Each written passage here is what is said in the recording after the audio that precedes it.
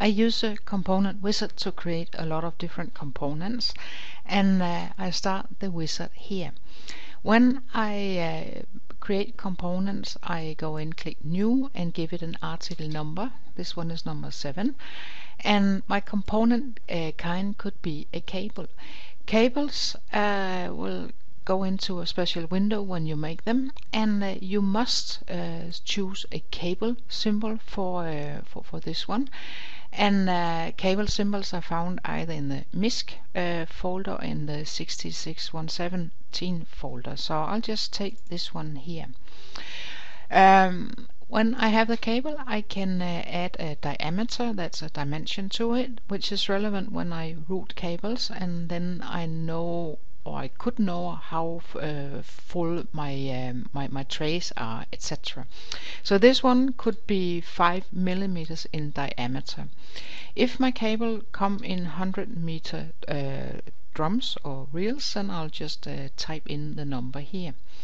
If I have 3 conductors to this cable, I could go in and select by color in the list here the colors that I have for each conductor.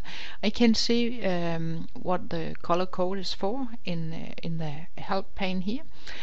I could also go in and say if they have numbered the conductors, or simply select by number, or I could use a text and then I could write anything I wanted to do. But I could also go out and load a cable file, which I think might be the smartest. So if I have a file here, which is, and it's always in this database one here, all my cable files are called CBL, as in cable. And cable files are files that have a number for the cable series. And that could, for instance, be this one.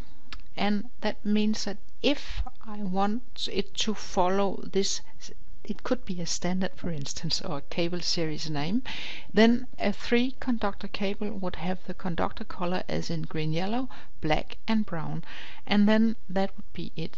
I could go up and say I want to have a 10 conductor cable.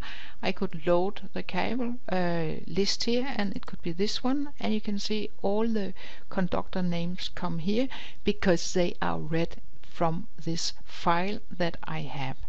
And when you make your cables, this is definitely the easiest way of doing it. If you have any mistakes in this file, you could go in and edit it, but that could be in another video. But load the file, first select how many conductors, then load the file, and this is how you make a cable in a very easy way. Then you click next, and you could add again all other information that you find necessary, and click next and click finish, and that's the cable that you have created.